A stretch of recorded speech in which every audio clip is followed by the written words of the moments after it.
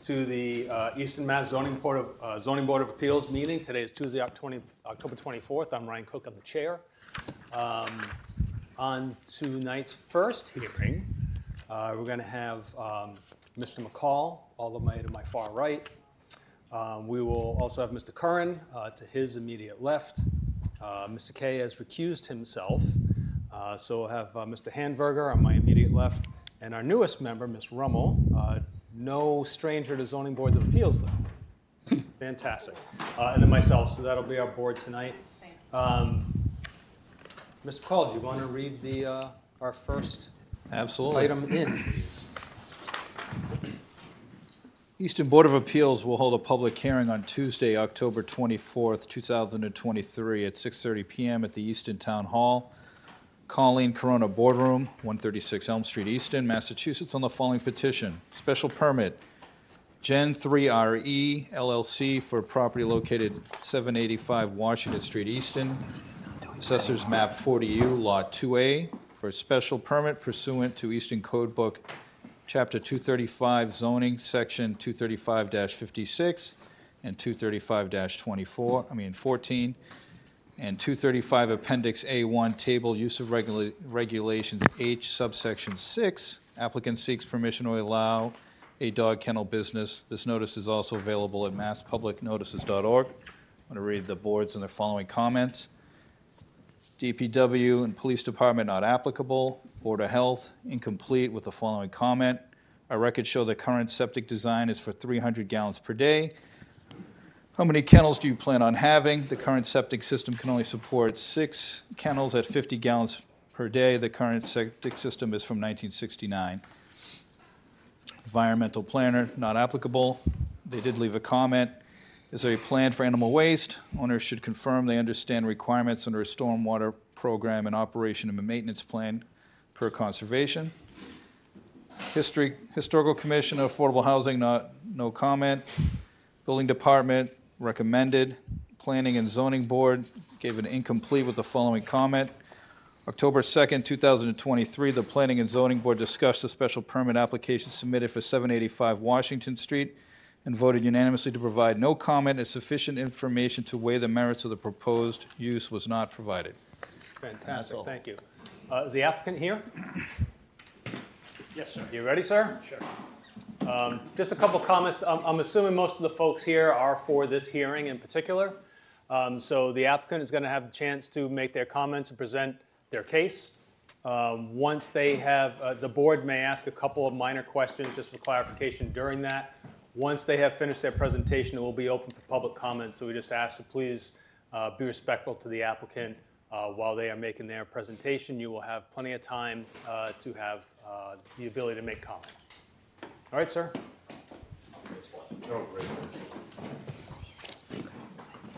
Yeah. Mr. Chair, can I set up easel under the... You absolutely can. Get it out of the way here.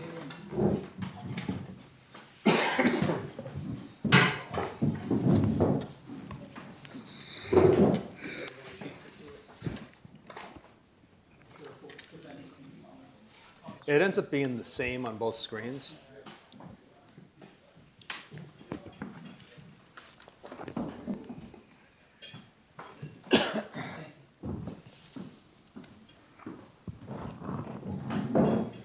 Good evening, Mr. Chair and other members of the board. My name is Frederick Casavan. I'm an attorney that represents the applicant. A representative from the applicant is here, Pat Folan, as well as with the tenant, who's the business owner, Bob Cottagio, for a Classic Canines LLC, and Mr. Farrier is our engineer who put the plans together. So the applicant is seeking a special permit for a dog kennel use at 785 Washington Street. They're currently operating out of 79 Washington Street right next door, which is also owned by Mr. Folan. The proposal would be a business hours of 6 a.m. to 6:30 p.m. They're currently, and that's Sunday through Saturday, they're currently operating 6:30 to 7. So it'll be an hour earlier on each end. There are a few possibilities for late pickups. It's it is rare, a couple times a week, so they would like the ability to do that as well. It's usually by appointment, again, 3 to 4 times a week. They might have someone who is running late and needs to have a late pickup. Employees, there'll be approximately 30 employees, 12 to 15 there at any given time. The amount of animals, they're seeking 200 dogs during the daycare and grooming activity. 50 to 60 of those would be in the outside play area, I guess is the best way to describe it. And they would be seeking, of those animals, 75 to be allowed to be boarded or to stay overnight. It suggests to the board, sort of the legal argument, we submitted a memo to the board. Again, they've been operating since 2006 with a slight amendment in 2007 where they allowed 25 overnight animals, so boarding animals. So that was the change I believe you were, Mr. Chairman, were discussing with Suzanne. So that was in '07. So they've been operating there since. For this special permit, I would suggest is the proposed use is in harmony with the bylaws. There's several factors, as you well know. I'll go over them briefly, but they are in my memo, and I can refer to the memo. There's the social, economic, community need. Clearly, there's a demand in the town for the doggy daycare, kenneling. The tenant's business is growing, needs a larger space. I believe there's even one down the street. So there's clearly a demand in the town for this service. Traffic flow, safety, including parking and loading, another factor. This proposed business will be a minimal impact on traffic, safety, parking. The customers drop their pets off. They leave them there for a long period of time. They're not coming and going. Drop them off in the morning, come pick them up at night. So there's not a big constant flow of vehicles coming in and out of the facility. The building's about 100 feet away from the road, so you're not going to have any sort of congestion getting in and out of the entrances. And there's adequate parking per the bylaws, which Mr. Ferry can speak to if needed. The other factor, adequacy of utilities and public services. The only really utility being supplied by the town will be water, and it's more than sufficient. It's in a business district, and the facilities are perfectly capable of handling what this business would use. The neighborhood character and social structure factor. It's in a business district, which does allow for dog kennels by special permit. Obviously, there's one there now next door. There's another one down the street.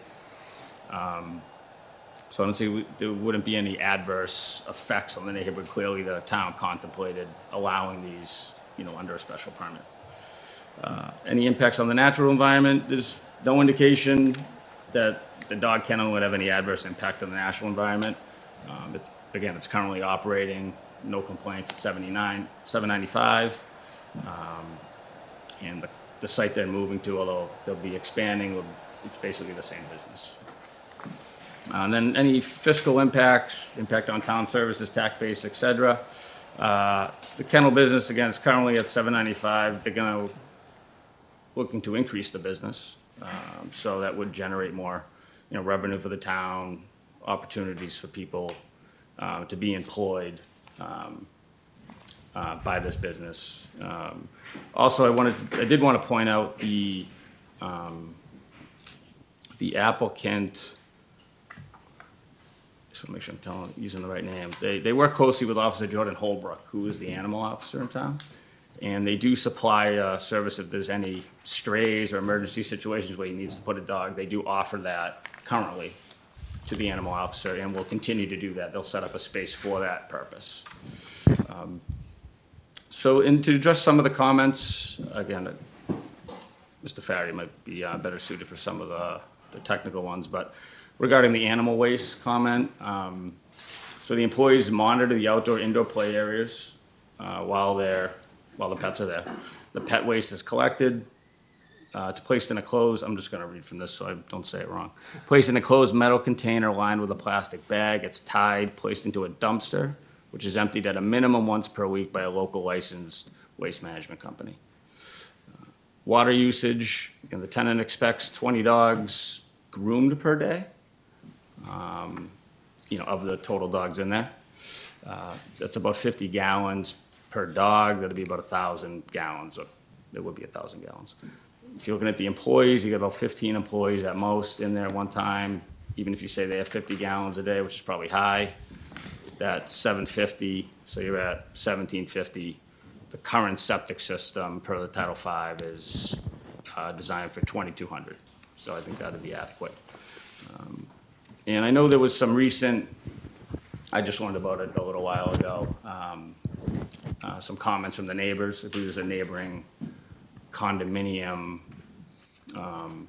So we looked at that. It's about 225 feet when I was on Google Earth. Kind of the point of the outside play area would be to the closest point of the structure of the condominium. And it was about 220, 230, something in that range. And in between that, it's a heavily wooded area. So I think any concerns of noise, may be a little misplaced, because there is over 200 feet, and most of that is heavily wooded. So I don't think there will be any noise issues.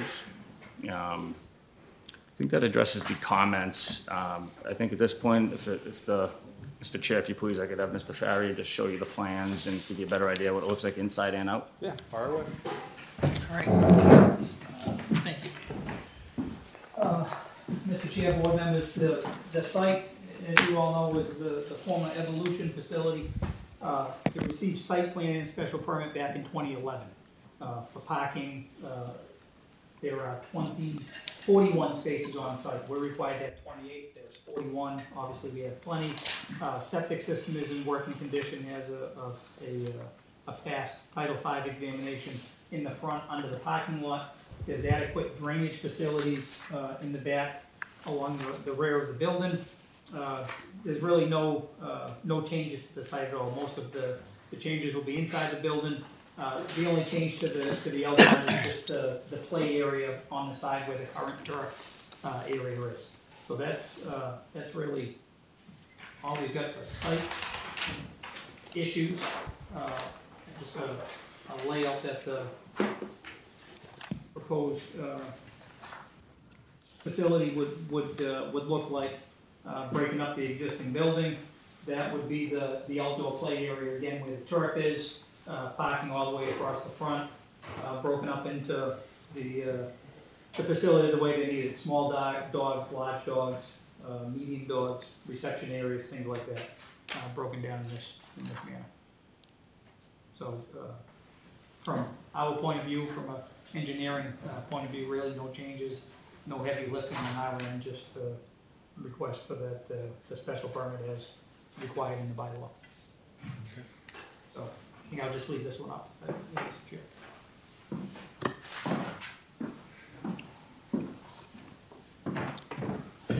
Mr. Chair, if you have any questions, I'm happy to help. Mr. Farrier is here again, the property owner and the tenant, the business owner, if need be, are happy to get into some of the specifics if you. Okay.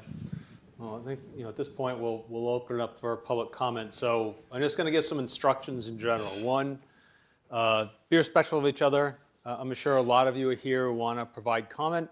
We want to hear it. If I'm hearing the same comments over and over, I'm going to cut you off just for brevity. If we've already heard it, we're really looking for. We don't want to hear the same comments over and over and over because they just make the hearing last a very long time unnecessarily. So we want to make sure you all have an opportunity. And if you have comments, please try and make them brief. Rambling statements, I may cut you off again just for brevity. Okay, so when you do, yeah, go ahead, Suzanne. I just wanted to say for ECAT and for people to hear it live and recorded, with whoever's speaking should use a microphone. Well, that's what I was just going to go over. And name and address. But thank you. So because there are so many folks here, and we broadcasting live on ECAT, or is it going to be recorded? Well, regardless, at some point, someone may actually want to watch one of these if they're having trouble sleeping at night. We do have a microphone set up. We would ask that you come up and utilize a microphone. speak clearly your name and your address, and then we'll go forward. So I guess we'll take turns, however you live. First guinea pig. Your hand's raised, go right ahead. All right, thank you. Should I just pull this forward? Yeah, go ahead. All right, thank Make you. sure when you address the chair and not the applicants individually. Certainly. Thank you, Mr. Chair.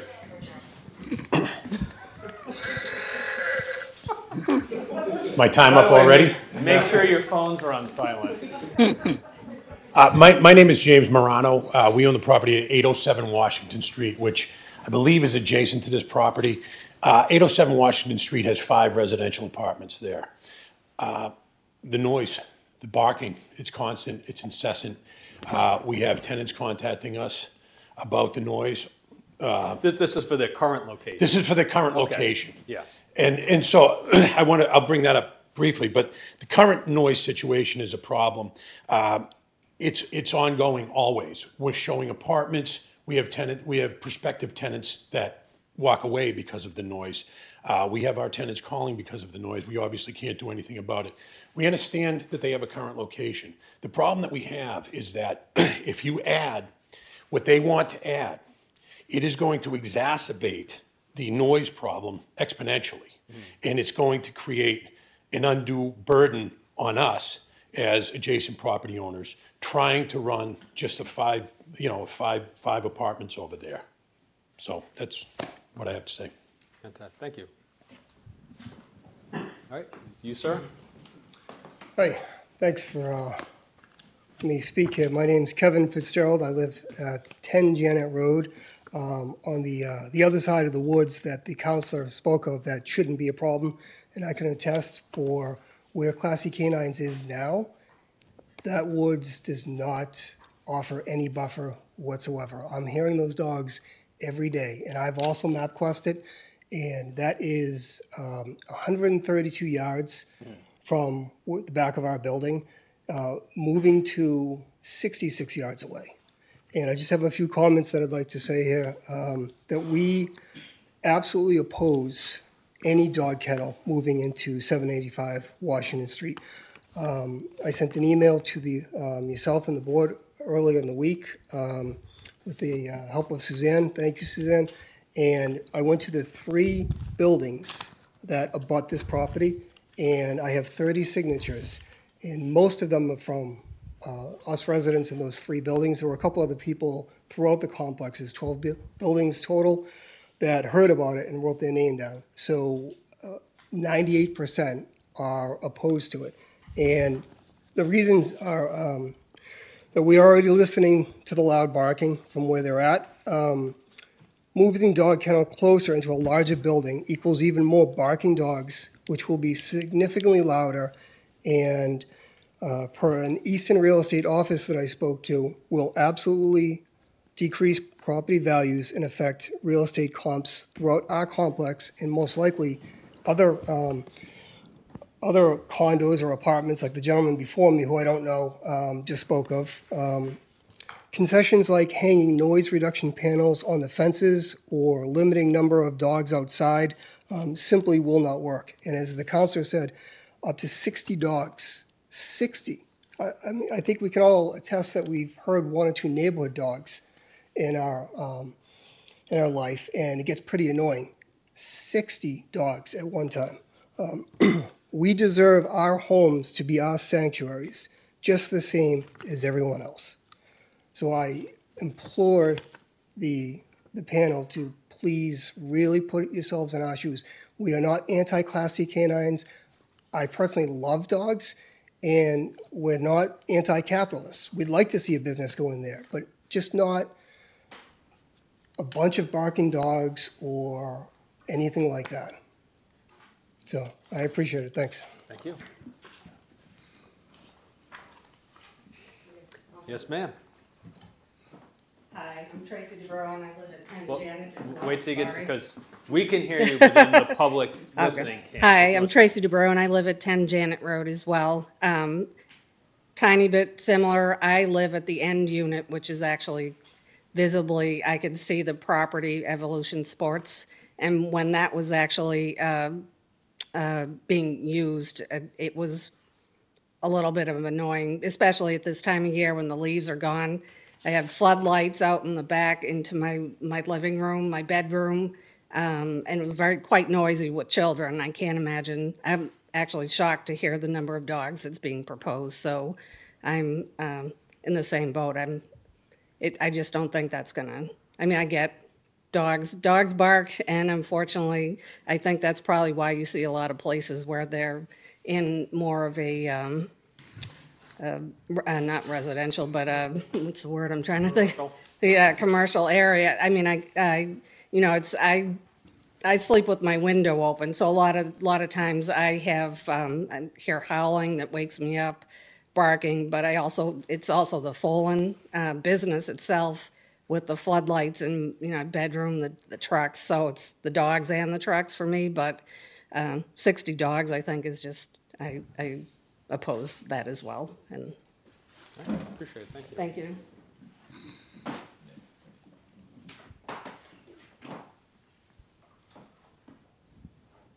Yes, ma'am. Hi, I'm Kristen Ward. I live at 6 Janet Road, so that's just behind, in front of the 10 Janet Road. And I can attest that what they said about heavily wooded is really not heavily wooded. I can see right through. It's probably, I would say, 5 to 6 rows of trees, like scattered. It's not heavily wooded. So that is not an argument that I think should be considered in this. For the noise, it's not gonna get rid of any noise. Thank you. Any others? Yes, sir. There's Michael Roush, 10 Janet. My question. Wait till you're up to the Sorry. microphone, please. Michael Roush, 10 Janet. My question is more about point of procedure, how decisions are weighed, and what time frame and how are they published? Sure, so that's a great question. So the way this works is special permit is defined by Mass General Law, Chapter 40A. There is a set standard, and if you pull up on the permitized web application, you can see applicant's letter, and the attorney did a good job of stepping through the individual elements of the special permit application. So our job as the board will be to step through each of those elements of the special permit application, either deny or approve. Once we vote on that, it's a 30-day time period for us to put our decision in writing and present it to the applicant, whether approved or rejected. If it's rejected, the applicant has 20 days to appeal. And that's sort of the process. But thank you for the question. How is the township? If you have another question, so the public can hear, Sure, sorry. that's okay. I'm just wondering how the town gets notified of the decision. So all decisions are available on the Easton Zoning Board of Appeals website through Permitize. Yes, Suzanne? And the abutters, if you are an abutter and you were notified of this meeting, the decision will be mailed to all the abutters.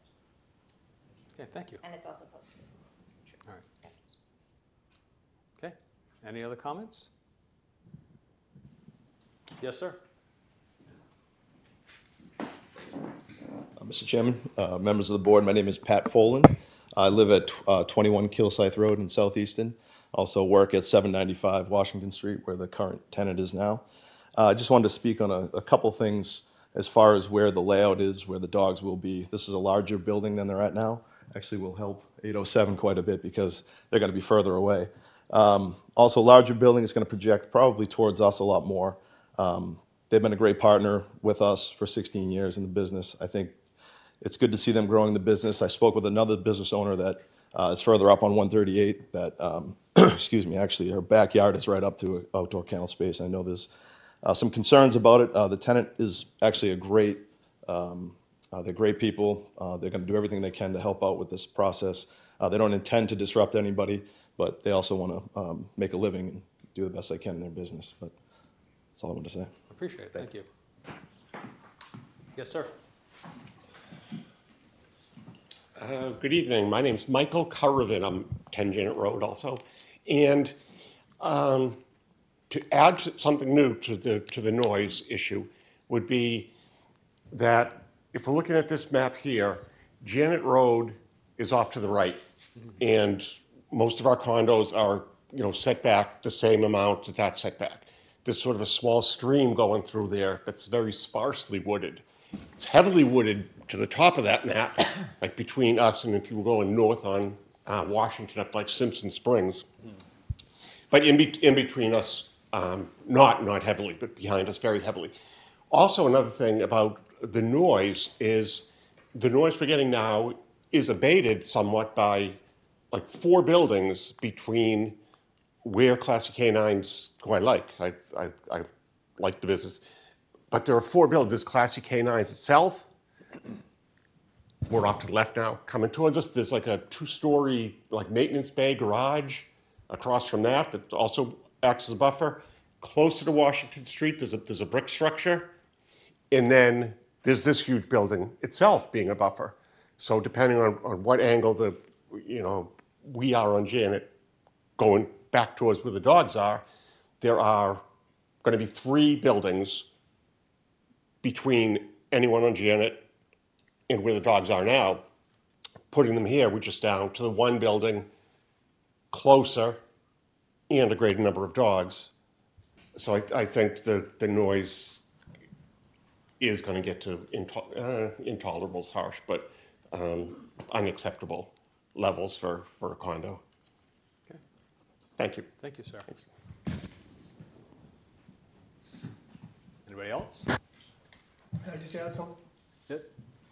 Feel free. So, listening to Mr. Fuller and others, this is nothing against the owner of Classic Canines. I'm sure he's a wonderful guy. Who wants to hear a bunch of dogs barking every day? I already hear it every day. I invite the whole panel to come to my house and stand outside of my patio or inside with the slider open, where they are now with more woods. I hear it every day. This is a lot closer, more dogs, incessant barking, nonstop. I feel for them for their business. They already have an established business. I know that they want to grow. And like the attorney said that, yes, it is technically a commercial zone, but that zone in between residential and commercial, it's an invisible line that the barking dogs just goes right over into our properties. I am telling you, with doors and windows closed, they're closer with more dogs. We're not talking about just when we have windows or doors open. We will hear it in our homes every day.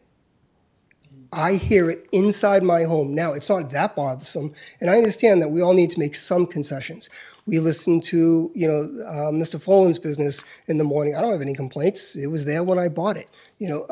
Classic Canines, I didn't know how loud when I looked at the property until I moved in, which is what the first gentleman spoke of. You can't show residence.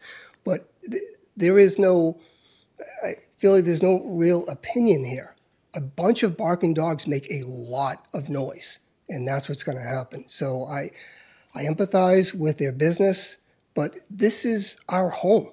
I mean, everybody wants to go home from hard day work or just life and just relax and just, a couple noises outside the home, that's one thing, but not barking dogs every day. And I would ask the panel here, would you want to live next to a kennel?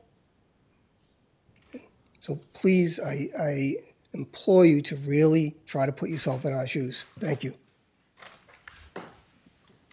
Yes, sir. Actually, I do have a question. Ryan, 2 Janet Road. How many dogs are at the current So facility? you need to address the chair, sorry. not the applicants. How many dogs are at the current facility on a given basis?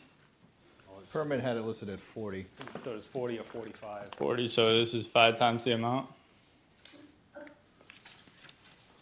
I'm looking at the original special permit.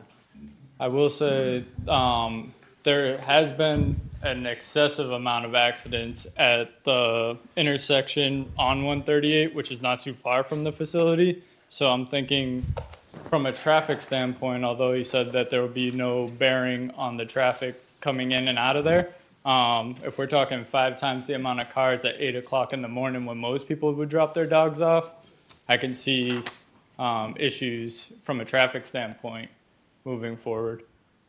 Just an idea that came to me while he was presenting his case. Thank you. Thank you. Can I just get your last name? Brown, like the color. And that special permit is 40. Yes, ma'am?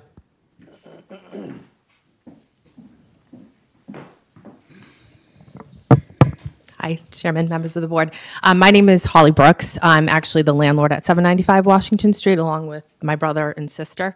I think the important thing for me here is to bring it back to that this is a commercial property. And so the residents that do live next door bought when this was a commercial property. It has been a commercial property. It's been in my family. We're next door, but the family business has been, we're in our 3rd generation. And so it's always been a commercial property next door. We were happy to be able to acquire the property prior to us applying for this permit to allow Classy to go across there. It was a facility of children, which we just heard some complaints, who were outside at 8 p.m. The reason for some of the rules that were being put in place for Classy Canine was to prevent the noise at night. If somebody is sleeping with their window open at night, Classy, that shouldn't be a problem because the dogs are inside at that point in time because it's 7 p.m. or 6:30, whatever the board decides in terms of the operating hours. That person should be able to open their windows. I also just wanted to point out, I looked at the abutters that submitted I guess that they weren't in support of moving over. And just to clarify, of that list we went through, there were people that were coexisting in units that were part of that. So of the 64 abutters, it wasn't all 64 that had come against this petition. Only 28% of the abutters were valid people that were not against this petition that's being put in front of you. I think the other thing, again, just to reiterate, our tenant has been working with the town of Easton as well. And as we know, with COVID and the number of people that have made a purchase for dogs, there is a need in Easton for people to put those dogs in a safe place. And they're doing their best also to help where, unfortunately, there's been people that put in positions that have let their dogs go stray. And so again, Classy is also helping the town of Easton in terms of taking in those animals that otherwise wouldn't have a place to go, and could be walking on the property and be a danger to the resident there. So they're doing their part with the environment. And I think, again, like my grandparents came and started a business in Easton, and here we are, 3rd generation. I don't want to prohibit a small business from growing. They've been a tenant for us for 17 years. So again, I think we need to keep our eye on the fact that this is a commercial business. It feels like the residents may not necessarily be happy with another business, any business that goes in there, that potentially they can pick holes at what that business's operations are. So, Thank you. Yes, ma'am. I just want to add something. My name is Cheryl Yodlin, and I live at 6 Janet, Unit 5. As far as, I think they said at 7 p.m. it would be closing or people not dropping off, but I can attest to I don't know what you call them, they board them. I can hear them at 2 o'clock in the morning. They are barking and keeping me awake. I know I'm sounding redundant, but in the location that they're at, I can hear that.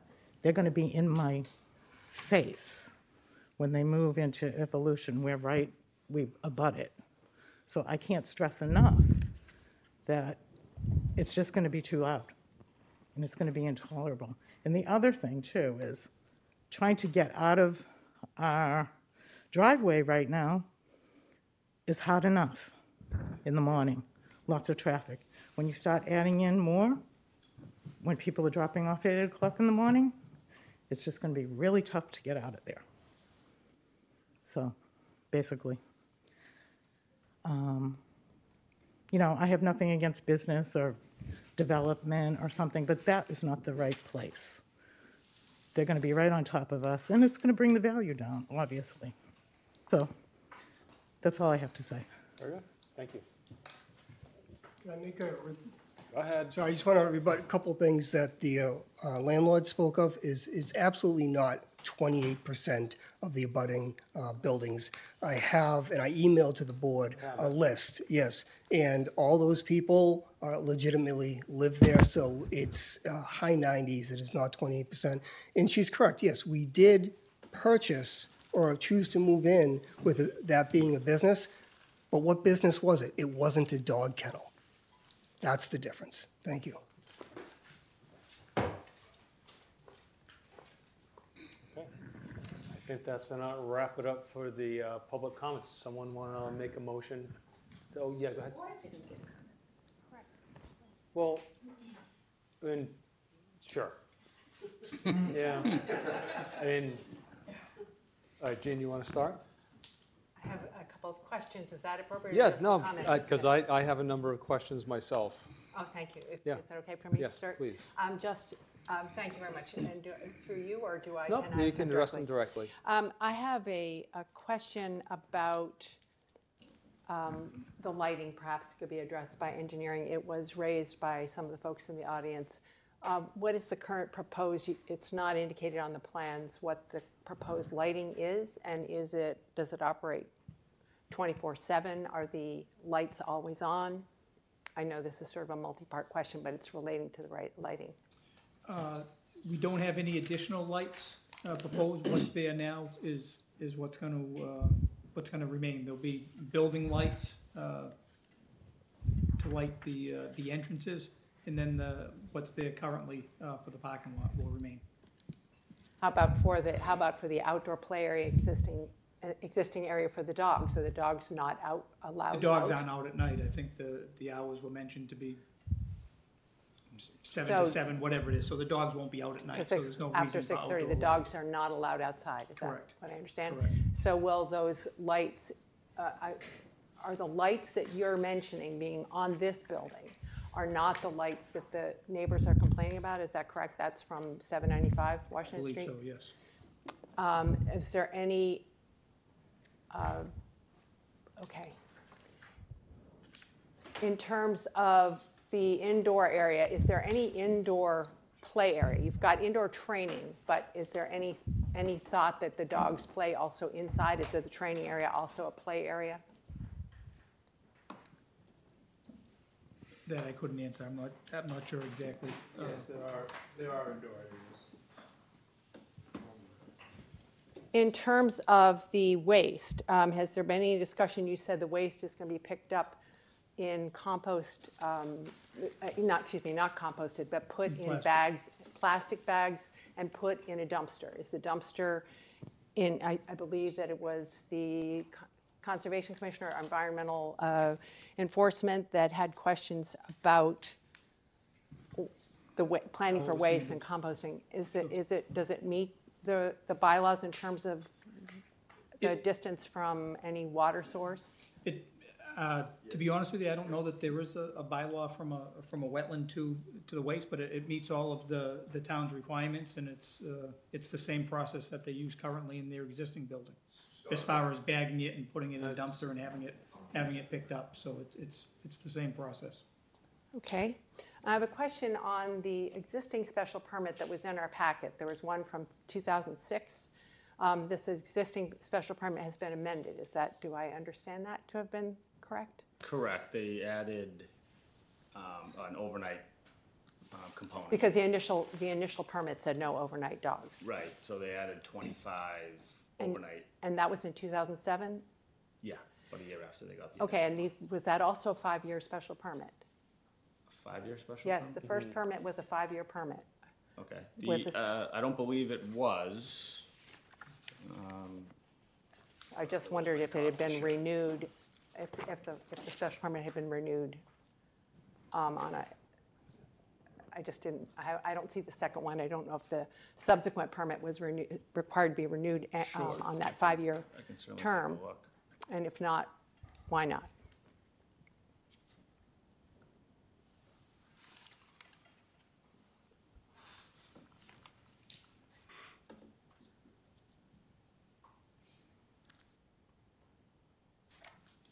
I don't see any indication that it was in here that it was 5 years.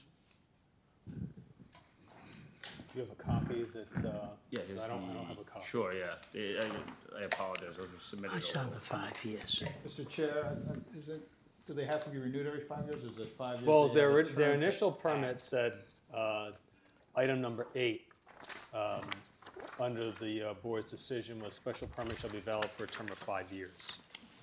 But that's a term that the applicant has to. Well, to me, it's unclear, is it the applicant's job to approach the town for a renewal, or is the town's job to approach the applicant for a renewal? I always read it as the permit to act on this, to go ahead and make the kennel, and if you don't do anything, let's say you get the approval, and then you decide to you don't do anything with it, then Well, it we don't. expires, and then some new owner would have to apply for the same Yeah, thing. but we don't generally, I've been on the board for 12 years, and I've never had a permit have a term, an expiration term in it. So I would take that as a literal, it's good for 5 years, and someone had a requirement to renew it. So there is no, and do we have an answer yet on whether or not the subsequent permit had a It doesn't limit? contain that language, no. In the, just a couple more questions, thank you. You're going from 40 to proposed 200 dogs, and I wonder if you could speak a little more, just a little more in depth about the notion of traffic. I think one of the commenters did mention something, you do address the fact that you seem to have ample parking based on the bylaw. However, we are talking about a 5-fold increase of the number of dogs. Would they be, are we anticipating that they would be picked up at opening and closed down at the end of the day, just like maybe a elementary school or something? That Sure. it's not going to be spread out necessarily across the day. So my question is, if I could get it out, is that's my fault, not yours. Is what is the on what basis do you determine that there's no impact on or minimal impact on traffic if you've got 200? I'm assuming a dog, a car. Sure, I can, if it pleases the chair, I could just ask the tenant just to speak to when people are coming in and out. Yep, that's fine. Just to, So please come yeah, up sorry. to the microphone so that the public can hear you. Hi, my name is Robert Catoggio at 61 Wilson Street. We're the tenant at Classy Canines. People come all throughout the day. There's not really a specific time to pick up or drop off. We offer half days, so morning, afternoon, and also at nighttime. The training goes on all throughout the day, some in the morning, some in the afternoon. So it is kind of spread out throughout the entire day as far as traffic. Okay, thank you.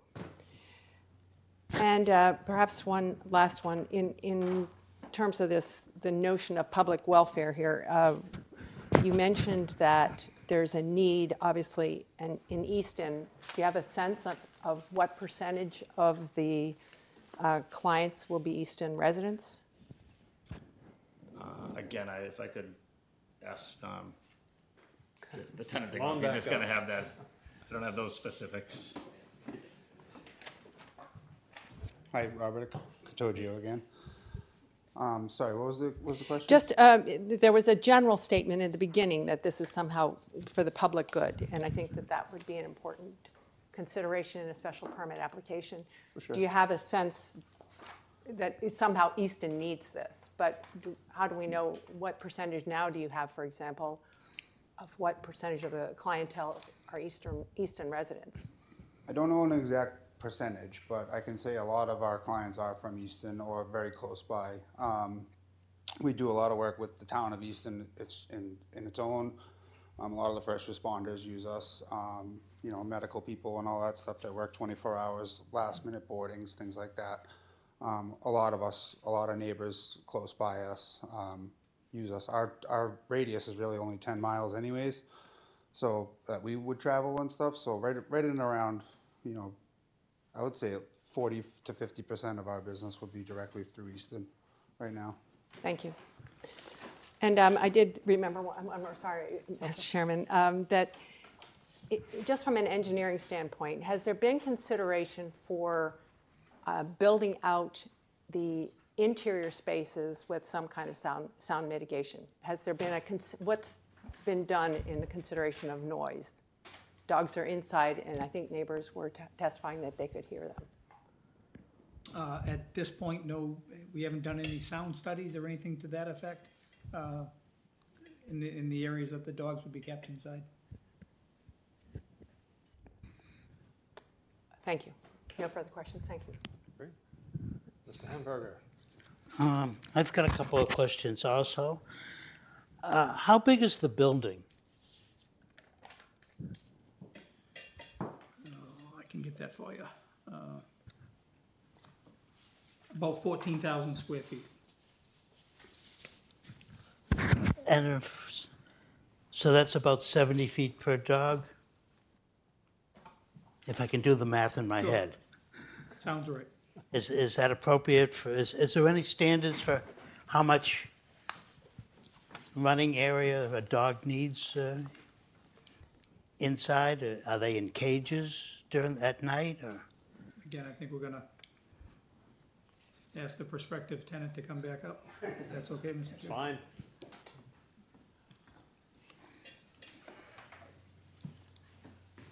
Hi, Robert Catogio. You asked if the dogs are in cages at night? Yes. Yes, they are. They're all in their own individual cages, and they're absolutely up to code to make sure that they have, each dog, depending on its size, has enough room to adequately move around and be comfortable overnight.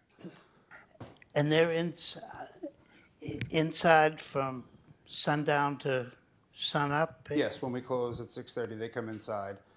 At that point, we do have staff inside still keeping an eye on them and cleaning and stuff. And like they mentioned, sometimes there'll be a client that needs to come a little later just to pick up.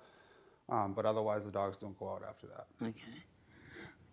And there's about 75 overnight that you're expecting? Yes, right around there. So that'd be about 125 daily drop-offs? Depending on the stays, some dogs stay for a week, some dogs stay for a night, depending. I'm assuming For the sure. daily would be, be the remainder of them at full occupancy. Yes.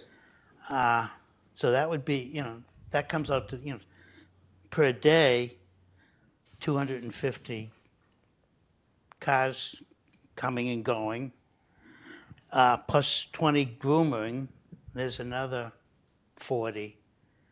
I'm just wondering if this is enough to make an impact on the traffic.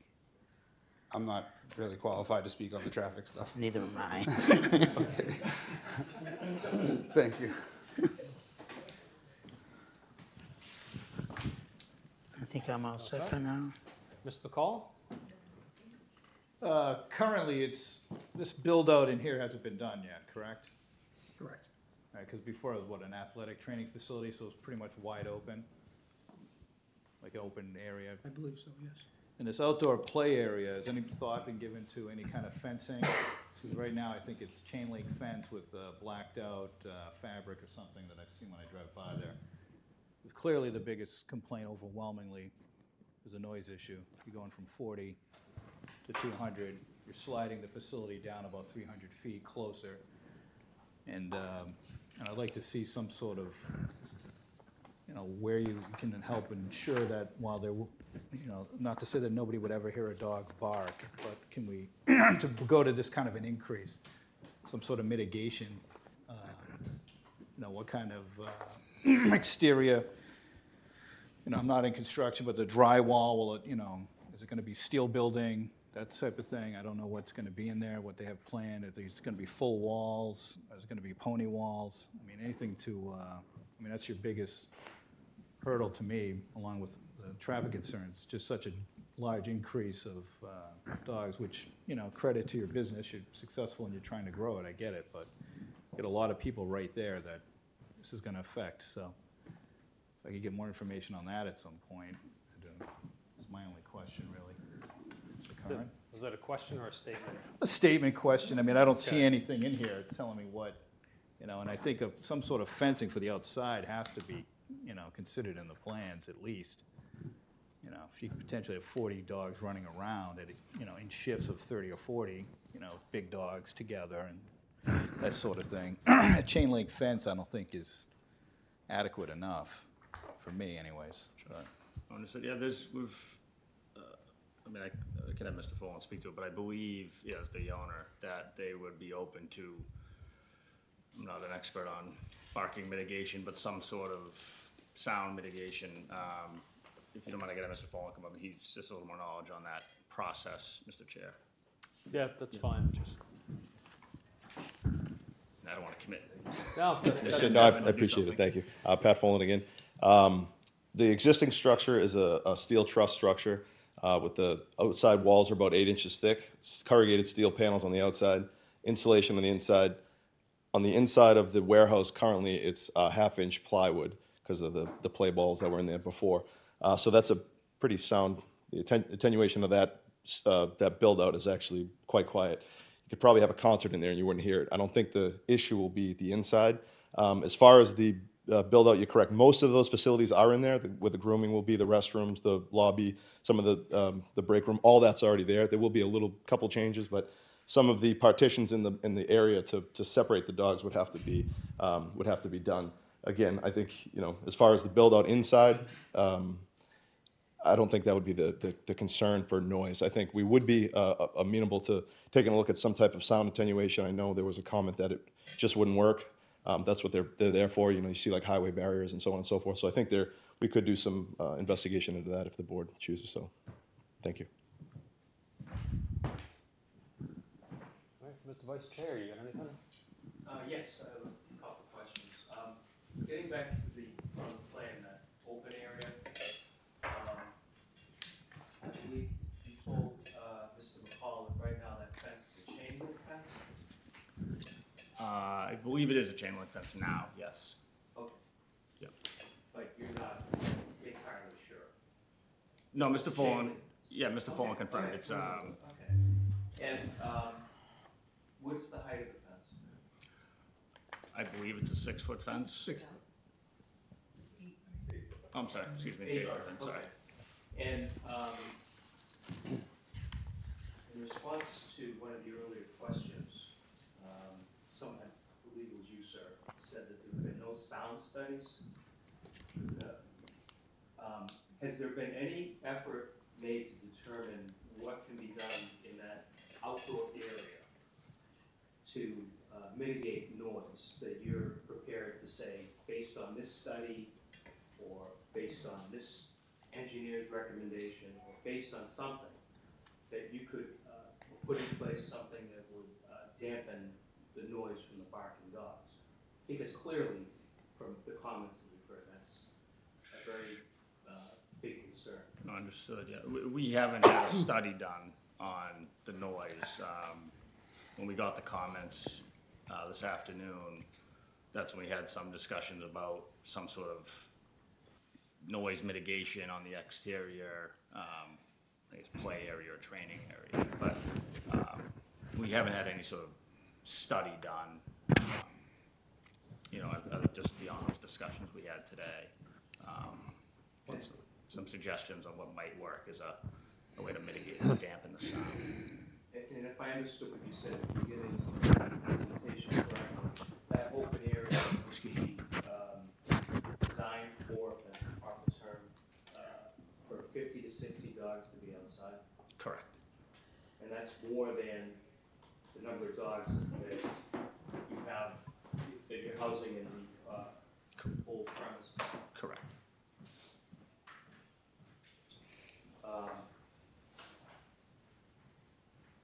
And in your brief, Attorney Castleman, you went over the factors that were to take into consideration in passing on this or deciding. Factor 6, in your brief, you've identified potential fiscal impact, including impact on town services, tax base, and employment, taking into account a proposed mitigation. What you did say there in response was that the the dog kennel business will generate additional revenue for the town. How is this new business going to generate additional revenue for the town? Well, I can do taxes. You mean the tax on the building? The building, the business, sure. Okay. The building's being taxed right now, is it not? It is, but there's gonna be improvements, so I would assume there would be, you know, potential increase in the value. In the assessed Yeah. value, and the improvements being what you propose doing to the inside of the building? Yes, and then the I guess we call it the play area or and any potential fences or.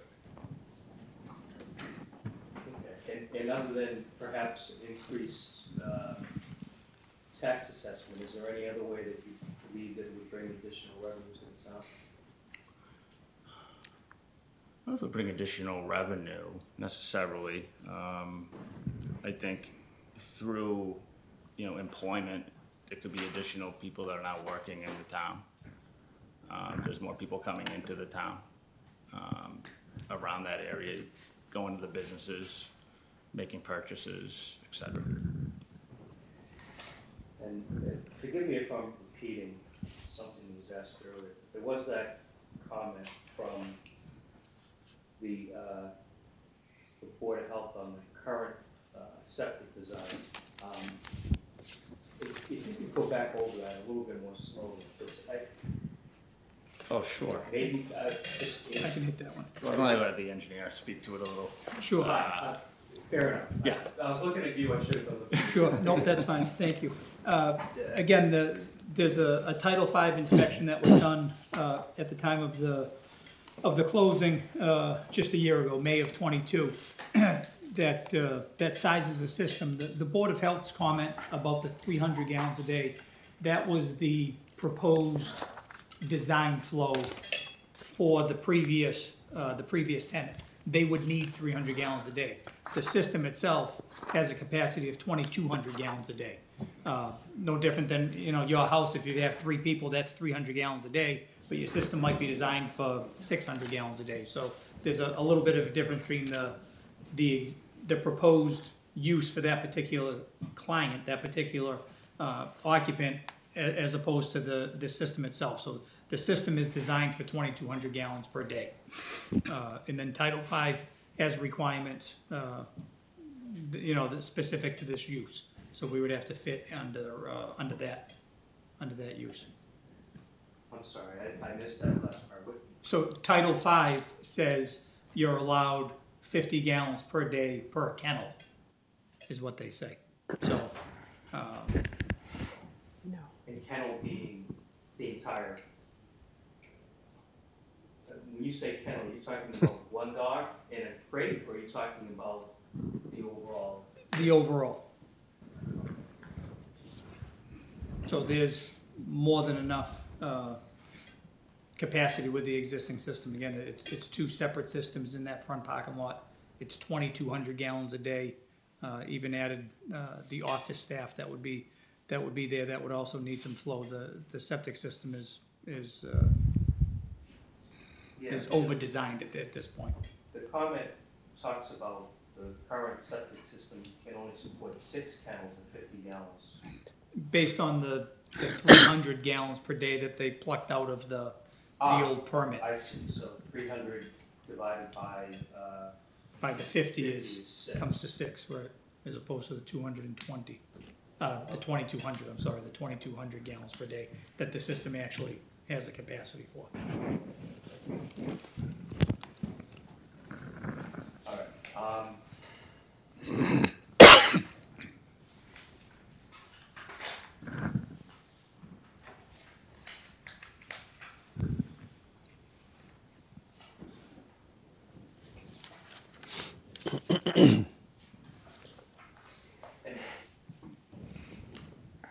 I guess lastly, again, getting back to the comments, the planning and zoning board indicated that they weren't going to provide comment.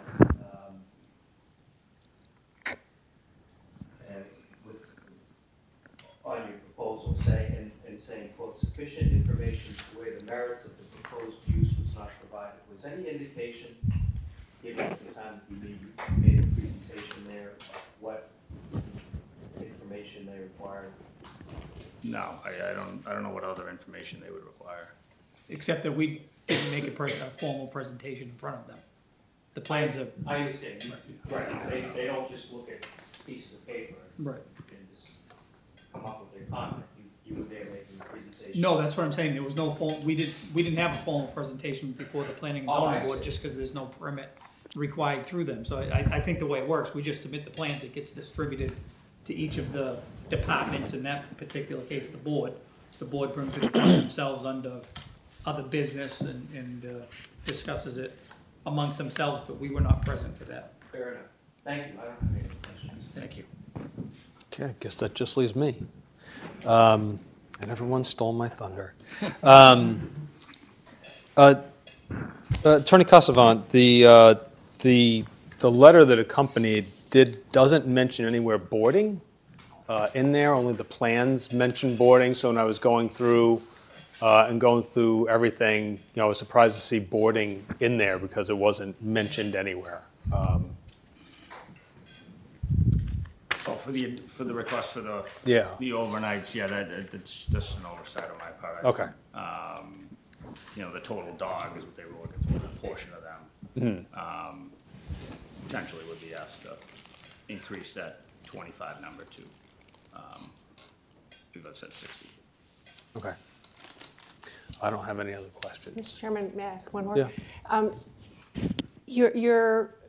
Would you explain who's spending, do you have employees who are spending the night while these dogs are being boarded, and how many? And where on the plan are the employees spending the night? I will again have to ask the business owner. I don't know the answer to that question. Okay, thank you. If there are any. Hi, Robert Catogio. So we do have staff there. Right now we have one, but it would probably be two at this facility. They're just there mostly cleaning. They let the dogs sleep at night, but they are there and it's on site just in case anything was to happen. But they're moving around working throughout the day until we open back up. First person comes in at 5:30. Again, the dogs don't go out, but there's always people there. So for 60 dogs, it's one or two people that would be there? Each dog is in their own respective cubby, fully locked away though, yes. And where do the employees sleep? They don't sleep, they're working throughout the day. Third shift. Oh, I beg your pardon. Okay, it's the third shift. Okay. Thank you. And while you're there, do you currently have a kennel license? Yes. Through the town, and you update that every year annually? Yes. Okay. Thank you. No further questions. Public comments are over.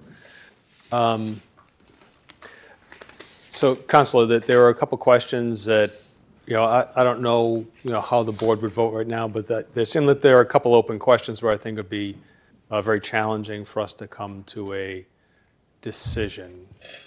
So, did you or your client want to try and get that information, some of those clarifying questions as far as noise, maybe information on lighting, et cetera, to better inform us to make a decision? Or do you want to roll the dice? My suggestion would be, there's a lot of good feedback here, so for us to kind of process this, I think, obviously, there's been a lot about noise, a lot about traffic, so. So do you want to potentially continue? I would suggest it continues. If I could just ask Mr. Folan, just my client, if, would you be, would you like a continuance, or would you like? Yeah, if we could just get the specific questions, so just so we're not wasting anyone's time, so exactly the issue of the, can I? Yeah, go ahead. Okay. Yeah, it's just, and your voice carries, but let's make sure the public can hear it. I didn't mean to, Mr. Chairman, reach out before when they were talking, but just so you know about the light question, we can further answer that. But there was a special permit on this property in 2011 that a previous owner had done. We're not making any changes to the lighting situation on this current building. I will be looking into our building, as I heard a concern about some of the lighting on our building, and I don't want that to be a concern for them, so that's a separate issue. But so there will be no changes to the lighting.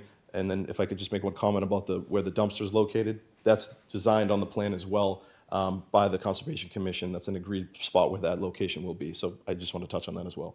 But if I think we could have a continuance, I'd rather be answer everybody's questions in full and take everyone's feedback constructively, and then we could present again if we need to. Yeah, so I think the questions are specifically geared towards noise, so some sort of noise study and then some sort of traffic study, so we can be better informed, potentially allay any fears of the abutting neighbors. And I think that pretty much those are the two, I think, open concerns we had. Those are the most pressing issues Yeah. by far, especially the noise. Yeah. Some sort of engineered solution would be beneficial. Okay, fair enough.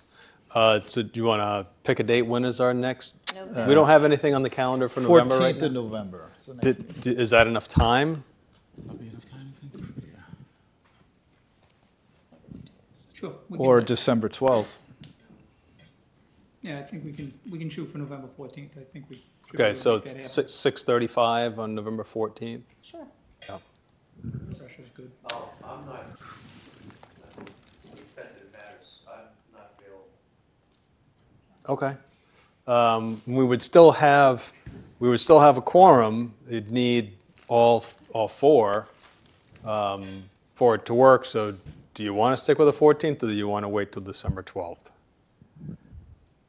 Your call. It's up to you.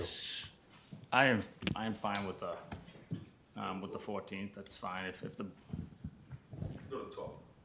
the 12th, excuse Yeah, me. let's not rush anything. Let's make sure we do it. You want to do December 12th? Okay, so then. Appreciate the effort. Yeah. Yeah, so I guess December 12th, and that way. Okay, is there anything on the docket for 12? Okay, so 6:35 on December 12th, we'll continue to. You need a motion. Motion to continue hearing till December 12th, 6:35 PM. All right, Mr. McCall made a motion, do we have a second? Second? Okay, and any discussion? No. Seeing none, all those in favor? Yeah, we'll just do it by hand vote. So that's 5-0 to continue, so I guess we'll see you back here in December. Thank you, Mr. Chairman. All right, you Thank bet. you, board. Appreciate your time. Yep. Thank you, everyone, Thanks. for coming, and appreciate your for coming. comments. Appreciate the comments and helps out.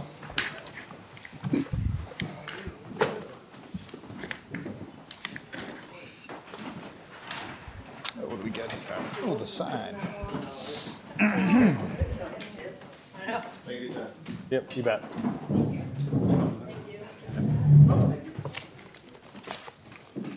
Thank you all. Appreciate it. Yeah, they did that. I don't know how well that worked. They came in here and I thought we were as important as the select board. Right. We're not? Well, no $150 million proposals, so apparently not. Yeah. All right. Read this in, Mr. Chair, or wait I'm sorry? a second? Want me to read this in, or you want to wait a Well, I'm going to let the noise clear out a little bit. Gotcha. I mean, it was bad enough listening to the vacuum. I had a hard time hearing Attorney Cassavant. Yep. Okay, so I think we're ready. So, Ms. McCall, you want to read our next applicant onto the record, please? Yes, Easton Board of Appeals will hold a public hearing on Tuesday, October 24th, 2023 at 6:35 PM at the Easton Town Hall, Colleen Corona Boardroom, 136 Elm Street, Easton. On the following petition, Variance ID Sign Group, Inc., on behalf of Fernandez Lumber for property located at 299 Depot Street, Easton, Mass. Assessors Map 38U, Lot 68, for variance pursuant to MGL Chapter 40A, subsection 10, and Easton Code Book Chapter 235 zoning, Section 235-29, subsection D, subsection 2. Applicant seeks permission to install 2 double-sided side panels to be added to an existing pylon sign on the property. This notice is available at masspublicnotices.org. The following comments: DPW, Police Department, Board of Health, Environmental Planner, Affordable Housing Trust, Historical Commission, all not applicable. Building Department, status recommended.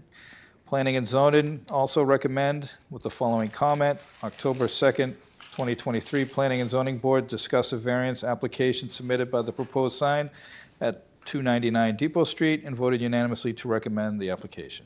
That's it. Fantastic. Is the applicant present? Please have a seat. Present. Where the heck did everyone go? I know, you thought you were popular.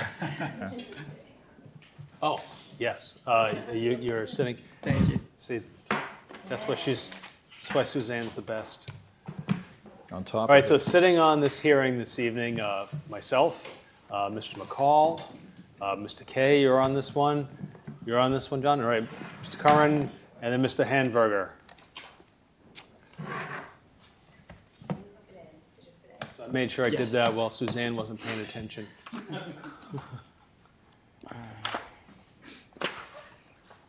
Fantastic. All right, Suzanne, so we read out, and it's everyone but Ms. Rummel. I do, okay.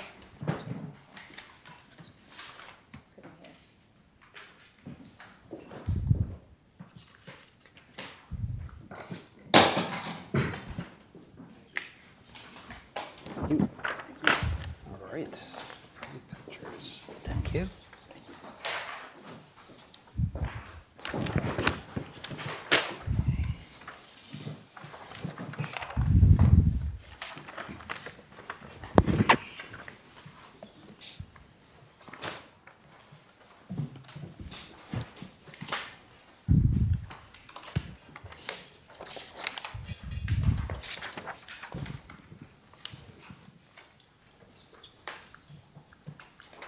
We're ready when you are, sir. Good to go? Thank you. My name is Jamie Fisher. I'm with ID Sign Group located at 9 Bristol Drive, Southeastern Massachusetts. And I'm here on behalf of Fernandes Lumber Services. Our applicant seeks relief in the form of 2 additional PVC panel signs, both non-illuminated, equal to an additional 18 square feet of signage per side. Right now, they currently have 51.13 total square feet. And as mentioned, we're looking to increase that by 18.22 square feet, bringing the new total to 69.35 square feet per side. The way that I interpret the current bylaws suggests that there are a total of 100 square feet per side, which conflicts a little bit with a message that I had received through the application platform. One freestanding sign per street frontage up to a maximum of 100 square feet per single or double occupancy building is an allowed permittable sign according to section 235-29D, subsection 2. And then if you go on to read through the bylaws, I get a little bit confused because in general provisions, section I, section 1, it goes on to state that a sign with 2 or more faces, the area of all faces should be included in determining the area, except where the 2 faces are placed back to back. This would be a circumstance where the faces are placed back to back, no greater than 2 feet. So I'm a bit unclear in my own personal interpretation. And my understanding is that we would no longer be exceeding the allotted square footage. We would actually fall beneath the maximum allotted square footage if I'm interpreting the bylaws correctly. That's your whole presentation? I think so. Should I? Well, it seemed like it was open, like you were waiting for a response. Yeah, nope. I think that's about it. If there are questions in terms of specifics as to how these signs are manufactured, where they'll be located or oriented in the field, as you can see, here are the renderings and blueprints above. And that is how they are proposed to be installed in the field, consistent with all of the handouts that I've provided. And one thing to note is that the existing blue rhino propane hanging shield sign will be removed and replaced with the 2 that we're seeking relief upon. All right. Are there any members of the public who wish to comment? No. Okay, well, Mr. McCall, I'm going to start on your end this time. I'm in favor of this, so I don't really have any questions. Okay. No questions. Questions? No questions. I'm afraid I have questions now. You're not on this. Yeah. And I have no questions. So entertain a motion to close the public hearing. Motion to close. All right. Second. Very good. Motion by Mr. Call, seconded by Mr. Curran. All those in favor? Aye. Aye. 2, 3, 4, 5, 0. Wonderful. Okay. Thank you very much. And So- just, Well, we're going to deliberate now. oh, okay. Okay. You're getting ahead of yourself. Yes. I gotcha. Suzanne, do you need? No, that was just to close. Okay. Okay. So any deliberation at this point? No, just in favor. Okay. of Someone the- want to make a motion then? I'd like to make a motion to approve the applicant's request for the additional panel signs. Mr. Curran, you want to back him up on that one? I'll second it. Okay, just making sure. This seems to be your thing tonight. Seconded by Mr. Curran. Any discussion? Seeing none, all those in favor? That is a 5-0. Wonderful. So- Thank you. So my question still remains in my interpretation of the bylaws for professional development as a business acting in Easton. I want to make sure that I'm clear with my understanding as well. The notation on the application suggests that there's a maximum of 100 square feet, 50 per side. However, my interpretation suggests that it would be 100 per side of pylon panel because these signs aren't Back to greater back. than 2 feet. Yeah, and I didn't really understand the question. So we're here filing for a special variance because we're suggestively exceeding 50 per square feet. Is it not 100 is allowed per side, not 50? As long as the signs are back to back. Correct. So your interpretation is the way that I read it.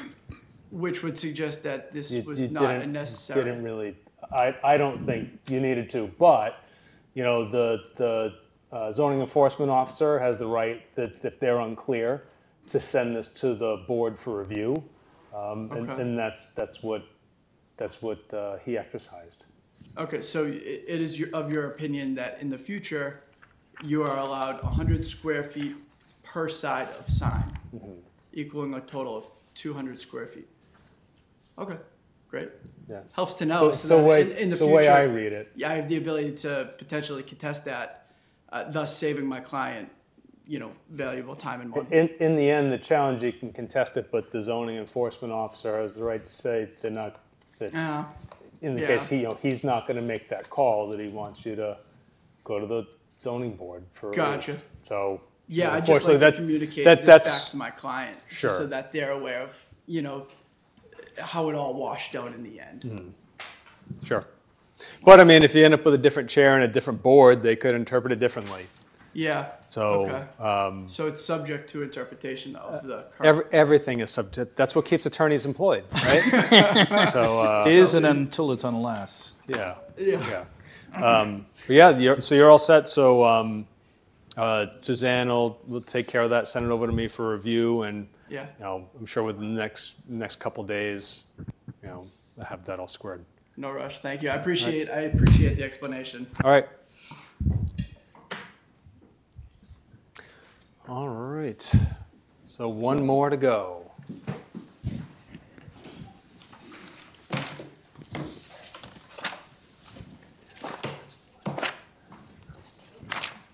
Thank you.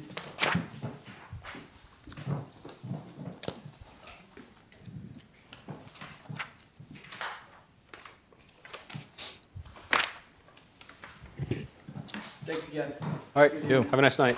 All right, Mr. McCall, whenever you're ready. All right. Easton Board of Appeals will hold a public hearing on Tuesday, October 24th, 2023 at 6:40 PM.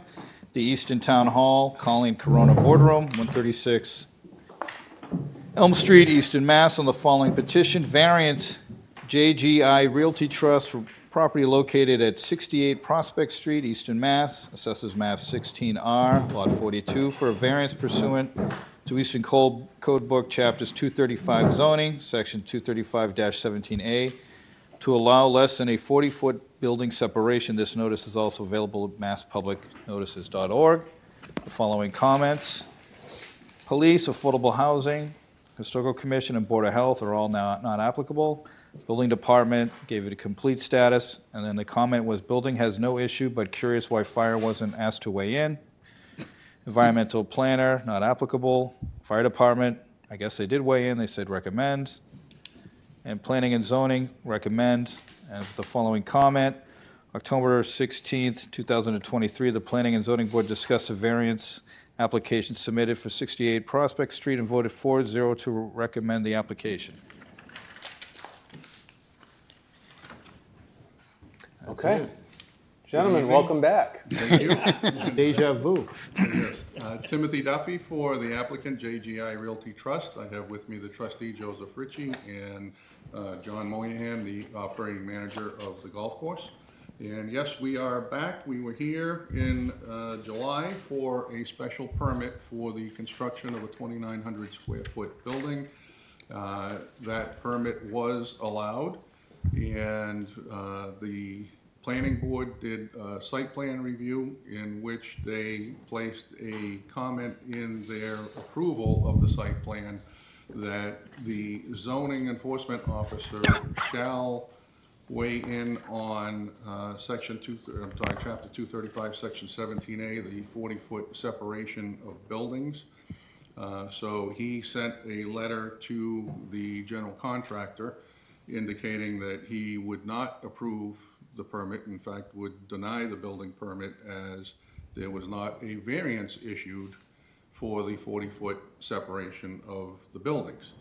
I had a long conversation with the zoning enforcement officer and explained that we went the route of the special permit, as my reading of the town bylaw did not apply to our particular situation, particularly sections 21 and 22 with respect to variances, and specifically structural variances, that it talks about reconstruction, addition, extension, alteration, extension of an exterior wall. And there's nothing in the bylaw, the sections 21 and 22 with respect to variance, or the definitions in the bylaw about new construction, which is what we're doing.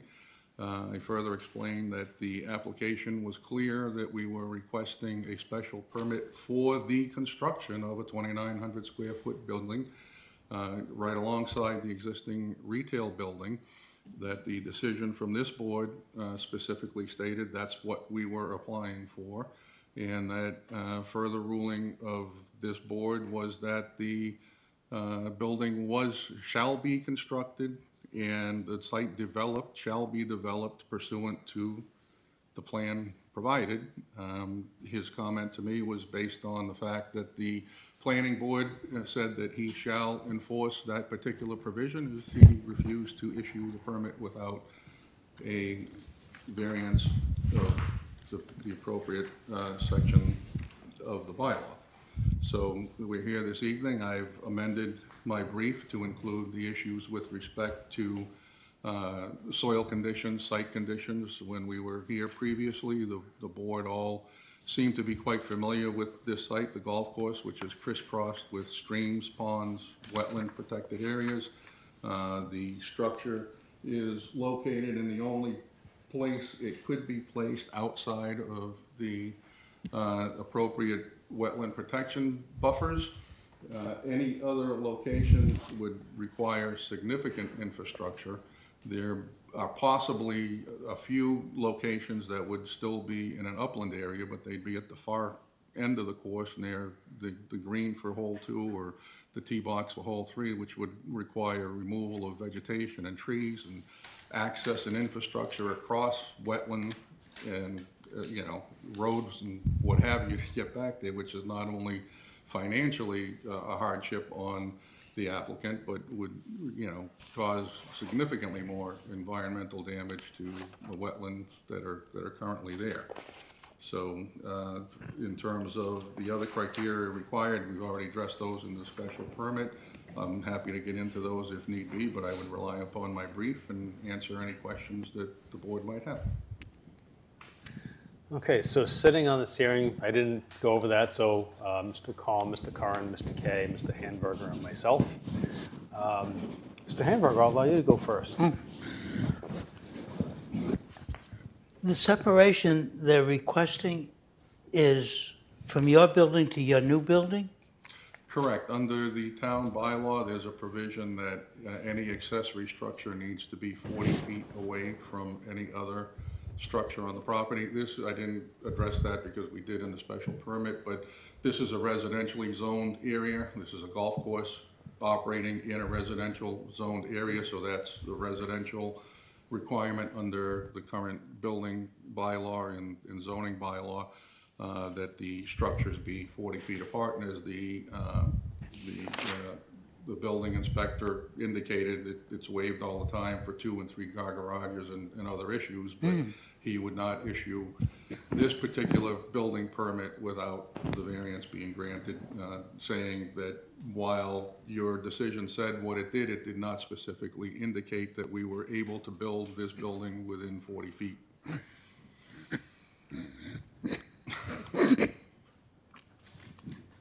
I'm done. All right, Mr. Kay. I don't have any questions. Mr. Curran? I guess just one. So in other words, everything's the same today as it was back in July, except for the fact that we have this issue of 40-foot. There is one slight change in that the roadway going up to the parking lot, the planning board required that be moved. They were looking for us to move the building itself, which was not possible because of the proximity to the existing structure. So where this corner right here was so close to the roadway, they asked that we move it really a matter of inches. So we're planning to move the roadway up to the upper parking lot by less than a foot just to get it further away from the building. Other than that, the building's not moving. Everything that you've already voted on is the same as it was. Right. So the only thing we have to vote on is the 40-foot. Correct.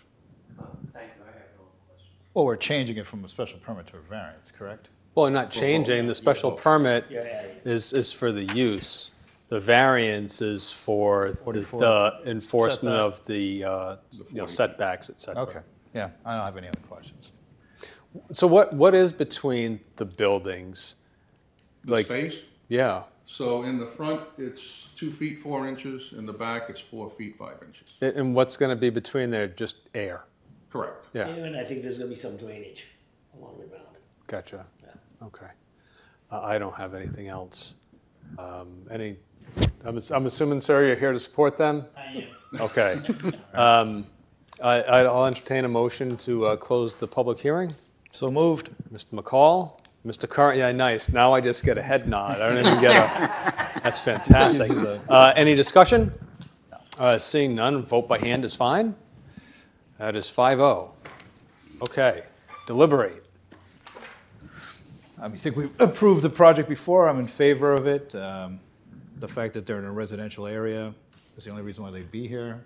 And also, as Mr. Duffy alluded to, the environmental concerns all over the place. It just become quite expensive and it'd be a lot of damage to the environment to do it any other way. So I'm in favor of this, and that's it.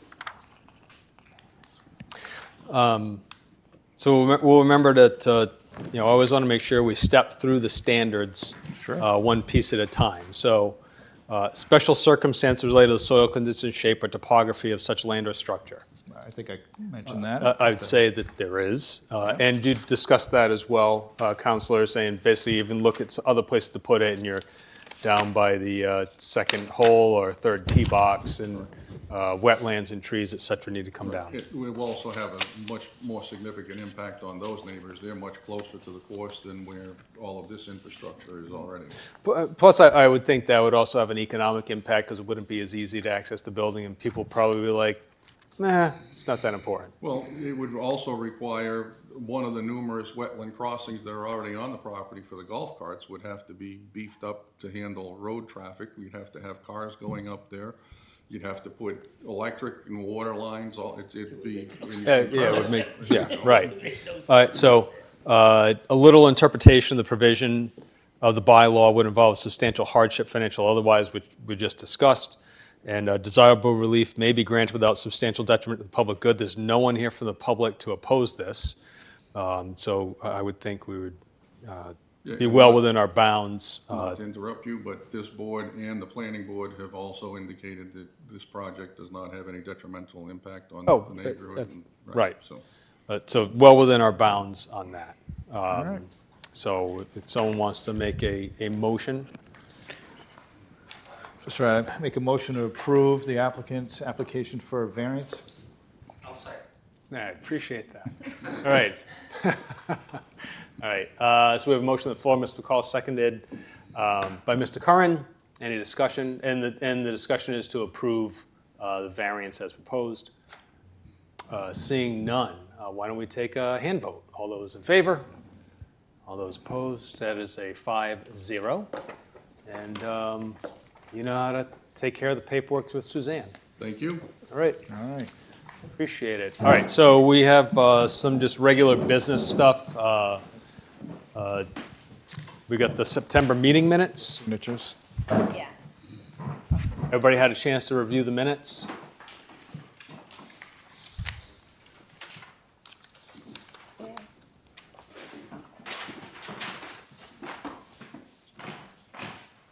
These are for the, No, that's fine. Votes? huh? Are you going to take a vote on the minutes? Oh, wait, yeah, just, Oh, well, I mean, I was just. Yeah, Well, that'll be after, but right now, we're dealing with the meeting minutes of September. So do we have any comments on the meeting minutes of September? I don't have any. I don't have it. Okay? None. Okay, great. Sorry. That's okay. I'm going to abstain because You're I gonna- wasn't here. Okay, very good. I don't have any comments, so I'll entertain a motion Motion to approve the minutes for September 12th. Sorry. I'll second. All right. Didn't know if you guys were going to try and change it up and you make the motion. A nice rhythm. I got you. You know, I got you. in a groove. Picture the catcher. Gotcha. So motion approved by Mr. McCall, seconded by Mr. Curran. Any discussion? Seeing none, we'll just take a hand vote. All those in favor? That is 4-0 and 1 abstention. you can vote on minutes if you don't attend a meeting, I've been told. Oh, okay. All right, learn something new every day. Would you like a fifth vote? Well, it's a matter, I mean, I just want it for the future. Do you need it for it? no, we don't. We have 4, so that's an approval. In the past, I've missed meetings and then voted to approve the minutes. Right, just going. So you mean you watched the meeting and then compared notes? That's a Mullen. That's good. Up at 2 in the morning. Fantastic. All right. All right, so that's 4-0 and 1. Any other items? No, do we have signatures too? You have to adjourn. Yeah, so I Adjourn will first, entertain oh, a sorry. motion to adjourn. So moved. Mr. McCall, Mr. Curran, thank you. We're perfect tonight. No discussion? No, all those in favor? That is a 5-0 plus 1. Thank you, everyone. Don't forget to turn off your microphones.